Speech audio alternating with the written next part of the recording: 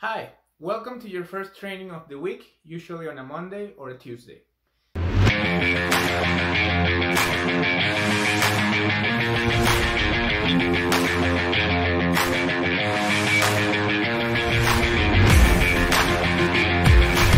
Today is going to be an easy run, and the best way to describe it is to see it as a bridge that is going to connect the long run to the workout. So a hard effort to another hard effort. And that's why today is supposed to be an easy recovery run.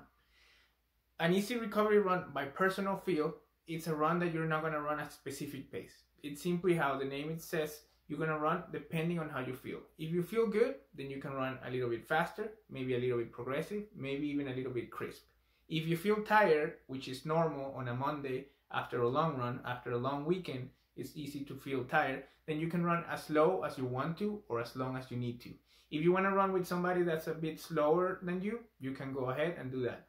I usually don't check the pace. I only see it to see that you're in your normal range of training, but I'm not going to tell you a specific pace to run fast or to run slow. Simply run on how you feel on that specific day. Maybe one week you're going to feel tired. Maybe the next week you're going to feel a lot better. So you can run slow and then run faster.